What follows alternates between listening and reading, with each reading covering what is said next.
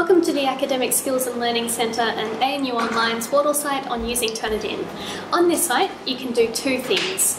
First, you can practice using Turnitin by uploading your work. This site is not connected to your course sites, so lecturers do not see your uploads here. Second, you can use the information on this site to learn how to use Turnitin to check whether you have quoted, paraphrased and summarised correctly. The site contains 6 modules. Each module contains information and examples, and some contain videos and quizzes for those who wish to test their knowledge. We hope you find this site useful.